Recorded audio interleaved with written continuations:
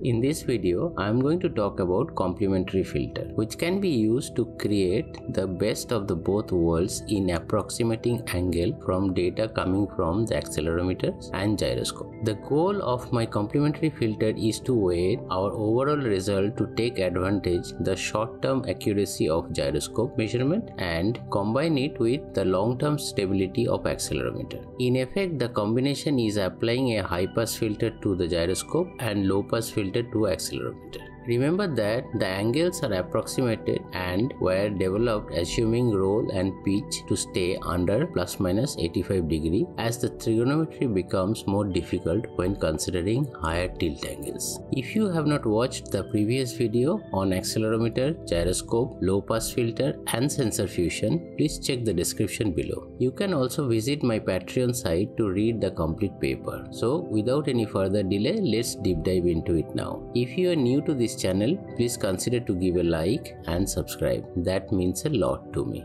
A complementary filter is a kind of sensor fusion which blends multiple sensors output and create one stable output. I will first work on the roll angle and then use the same algorithm to determine the pitch. From now on, I will be using actual terminology about the angle names such as pitch for x-axis, roll for y-axis and yaw for z-axis. I already have explained these names in details in my previous video. Link is there in the description below. Let's look at what we are getting out of accelerometer. From the raw output of accelerometer, we are getting the acceleration due to gravity, which is always pointing down near to the Earth's surface when the device is stationary on the ground and no other acceleration is acting on it. In this case, as the device knows which direction is down relative to the reference frame, we determine the roll angle. The simple way I have done this is to measure the arc tangent of the acceleration vector between y and z axis and converted it to roll angle.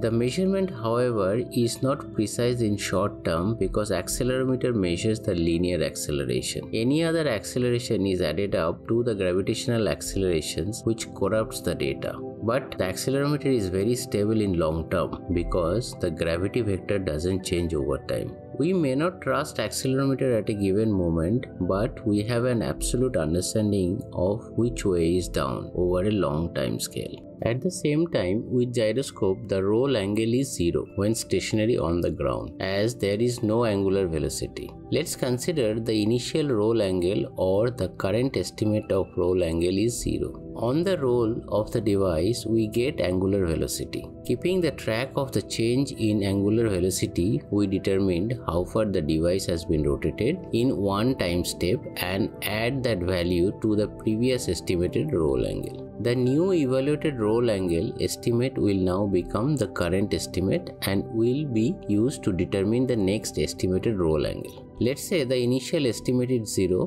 and we are measuring every 100 millisecond interval or in time steps. At first interval, we receive angular velocity 5 degree per second. It means the device rolled 0.5 degree. The calculation is 5 multiplied by 100 divided by 1000, as 1 second is equal to 1000 millisecond. Similarly, at the next reading after 100 millisecond, we receive 15 degree per second. It means the evaluated roll angle will be 1.8 degree, applying the same calculation. On third reading, I got minus 10 degree per second. So the value will be 0.8 degree. And the same equations or the same logics continues. Basically, I am integrating the angular velocity to estimate the angle. It is very much straightforward and simple. This approach is also known as dead reckoning, and it is very good to keep track of the motion over a short period of time. The short period depends upon the noise and the error characteristics of gyroscope.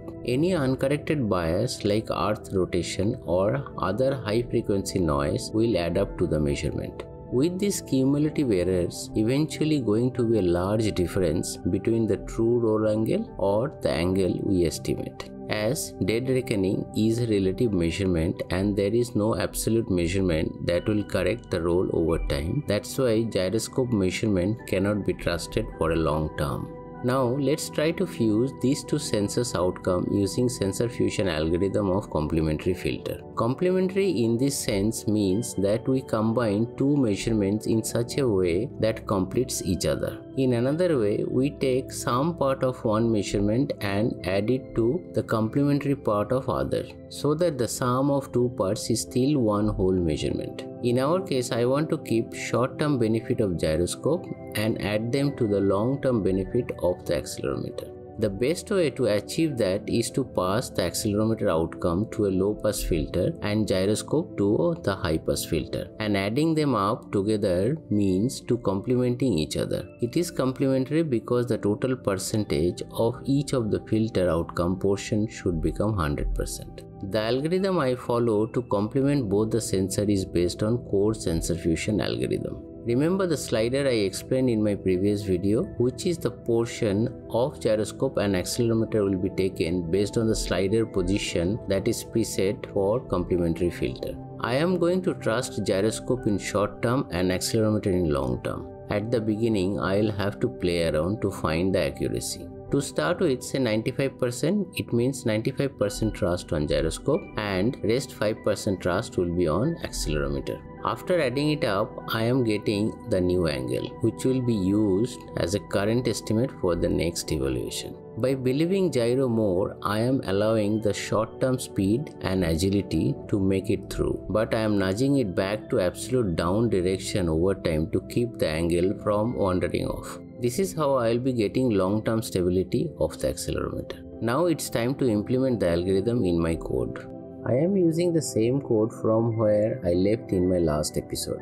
If you are following me, then you can download the source code from my Patreon site. Please check the link in the description below. I will first work on the roll angle or y-axis rotational angle estimation, and then apply the same logic in pitch or x-axis rotational angle estimation. Let me quickly recap what I had done so far in my code. I have captured accelerometer data in terms of x, y and z axis, and using y and z acceleration vector, I have determined the roll angle, which I am calling phi or phi measured. I applied some mathematics here to evaluate the angles, such as radian to degree conversion. After that, I have passed the measured value in a low-pass filter with a trust percentage of the previous measurement of 95%. That gave me a filtered value of roll angle, which I am calling it phi filtered nu. Let's look at both measured and filtered value in a serial plotter. The output I am getting from my serial plotter is after calibrating accelerometer. When the device is steady and stationary, the measured angle is reported steadily and smoothly. Now if I apply the linear acceleration on y-axis, I can see there are some linear acceleration is detected and reported in the measured phi value. However, the low-pass filter output is steady, although there are some amount of noise added into it. Now if I tilt the device on y-axis like an aircraft is rolling, then the measured value is quickly responding to the change, where the low-pass filter value is slowly and smoothly catching it up. The problem we identified with the low-pass filter is the lag. For short term, it is missing the reality. However, for long term, it is steady and consistent as it is relying on the Earth gravitational force. Now let's look at gyroscope implementation. Gyroscope returns the angular velocity. To get the angle, I have applied an integration which is multiplying the x-axis velocity with the delta time and summing it up with the previous measurement. Phi g is the variable where I am storing the roll angle. For details, please check the gyroscope video, link is there in the description below. From the output I can see in a steady state, all the three outputs are consistent and smooth. If I keep the device like that for a certain amount of time, there won't be any changes in accelerometer, but gyroscope will deviate from the reality due to the environmental factor. After applying roll on the device, I can see accelerometer measured and gyro data is responding very fast than the low-pass filter output of the accelerometer. On linear acceleration on y-axis, there is no impact on gyro. However, there is a limited impact on the filtered outcome. To implement the complementary filter on the top of the current implementation, I have created a variable called roll with an initial value 0. For preset thrust factor, I have created another variable with an initial value of 0.95. That means I will trust gyroscope 95% and 5% trust will be on my accelerometer. In the loop function, I have derived the roll angle based on the thrust factor. The formula is, first I will evaluate the gyro measured roll angle based on the angular velocity and then sum up with previous measured roll angle. After that, I applied the thrust factor. On the other side, I have applied the remaining thrust factor on the complementary part, which is accelerometer measured roll angle. Finally, I have printed the roll in the serial plotter. Here is the output of the complementary filter. Inclining the device approximately 30 degrees on either side of the y-axis, the device roll is responding very fast, unlike the accelerometer low-pass filter. The performance here is bit smooth and steady. If I roll the device to almost 70 degrees and suddenly bring it down, then there is a small lag is identified. I believe this is due to the calibration. After the calibration, I could see the difference. The complementary filter is responding as the way I wanted to. This is really amazing. Let's test the linear acceleration or vibration issue. Although there are slight vibration issue, but it is negligible. I can leave it with for the time being. Now let's compare the output with accelerometer low pass filter and gyroscope raw roll angle. The accelerometer low pass filter roll, I have called it phi filtered nu, and gyroscope roll angle I called it phi g. Here from the result I can see a consistency between accelerometer low pass filter and the complementary filter. The behavioral issue of limited linear acceleration issue is same in both the filters. That means we have overcome the lag issue of accelerometer low pass filter by a complementary filter. Here is the comparison between different thrust percentage 50%, 75%, 95% and 98%. From the different result, I could see increasing the thrust percentage on accelerometer, increasing the linear acceleration or vibration issue, whereas relying more in gyroscope delaying the outcome. I believe we cannot achieve both the performance and quality in one filter. Looking at the outcome at different thrust percentage, 95% is much better than other thrust factor. I kept the device overnight and here is the result. Here I have plotted accelerometer output, low pass filter output, gyro output and complementary filter output. When I checked it in the morning, I see gyro has deviated quite a bit, but the complementary filter output is still showing the correct orientation. That's the beauty of the sensor. Now it's time to implement the pitch angle. For the pitch, similar like roll, I have created another variable called pitch and initialized it with 0. There are no changes in the thrust percentage for the pitch estimation for now. I have added the gyro y-axis data with pitch and applied the thrust percentage with it, and other thrust percentage I have applied to the complementary part of the accelerometer theta angle estimation, which was derived from x and z axis motion vector. Here you can observe that instead of addition I have subtracted the value. The primary reason of doing that is angular motion direction, which was identified from the right hand rule. I already have explained how it works in my previous video. Please check the link in the description below. Finally, I have added the pitch in the serial plotter. After uploading the code, here is the output of both pitch and roll. You can see how clean and nice are the output. Pitch means nose up and nose down. Similarly, like roll, pitch is responding quite nicely. If I consider my setup is an aeroplane and it is moving forward, means there is always be a linear acceleration. Such issues are not impacting the pitch angle here as well. Although there are some limitation on complementary filter like plus minus 85 degree rotational issue, for now I'll stick to it to complete my motion capture suite development till I feel to work on it more. I may try to use other filters like Kalman filter or extended Kalman filter or Magic or Mahoney filter in parallel. If I see there are significant improvement and I decide to go with it, I will create another topic. So far, complementary filter is good for me. Overall, I am quite happy with that to complete the suite development.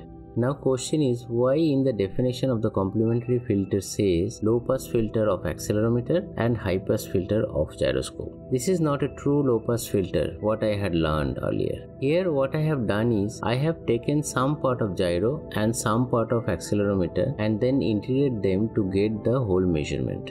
A low-pass filter is a filter that passes the signal with a frequency lower than a selected cutoff frequency and attenuates signals with frequencies higher than the cutoff frequencies. The accelerometer's input is passed through a low-pass filter, say G of S, and the filter I pass the gyro through is high-pass filter, which would be 1 minus G of S. Addition to these two is 1, means they are complementary to each other. This is the basic complementary filter, and G of S could be any filter, not necessary to be a low-pass filter, and 1 minus G of S will be its complement. If I have used a first order low pass filter for acceleration, then G of S means 1 over tau S plus 1, where T is the cutoff frequency and S is the sample time. It makes the complementary part to be 1 minus 1 over tau S plus 1, which is equal to tau S divided by tau S plus 1. Since the integral is 1 by S by gyro, then I can cancel out the S from the high pass filter or the complementary part and factor the low pass filter after the summing junction. Then I get 1 over tau S plus 1. It means I am no longer converting the gyro measurement into angles at all. I am just scaling it up and then adding it to accelerometer produced estimated angle and low pass filtering the result. To tune this filter, I simply need to pick up the time constant or cutoff frequency tau for the low pass filter. Lower the tau raises the cutoff frequency, which will let more accelerometer frequency in and fewer gyro frequencies. Similarly, higher the tau means lower the accelerometer frequencies and higher the gyros frequencies. This cutoff frequency tau can be adjusted via test observations and multiple simulations. This is a continuous domain implementation. In my case, I have read the gyro measurement every time step and multiply it with the time step to evaluate the angle, which I have added to existing estimated angle that was derived from the fixed fraction of the previous estimated accelerometer angle and the complementary portion of the previous gyro estimate. Let's do the algebra, where roll angle is equal to acceleration angle multiplied by 0.05, which is 5%, plus gyroscope angular velocity multiplied by the time step plus angle divided by z. The whole thing I am multiplying with 0.95, which is 95% on thrust. Here z signifies the delay by one time step. Now if I simplify the whole equation, what I will get here is roll angle is equal to acceleration angle multiplied by 0.05 plus gyroscope angular velocity multiplied by time steps multiplied by 0.95. The whole thing will be multiplied by z divided by z minus 0.05. The first part of the expression is the summation of the scaled accelerometer and scaled gyro measurement, and the second part is z over z minus 0.95. That is the discrete low pass filter, and it is very similar to the continuous domain implementation. In the continuous domain, low pass filter implementation is by tuning the cutoff frequency, and in the discrete domain it is by tuning the ratio of one signal versus the other one. I hope this is making sense. If not, please comment below. I'll try to explain more in details. That's all from this video. I'll go by the current implementation to proceed further. In the next video, I'll bring the magnetometer in the mix to evaluate the yaw or the heading indication. As you know, I am also learning, and my resources are either Google suggested research paper or YouTube suggested video on the topic. Based on the time spent on learning last few weeks, I have made this video to demonstrate my learning. I might be wrong or not able to explain it properly. If you could point out those problems, it will be a great help. So please comment and help me to rectify that. On that note, I am finishing this video here. I hope you like the progress and the strategy of the development. Please stay tuned for such interesting topic and the solution. Till then, stay safe and take care. Thank you for watching.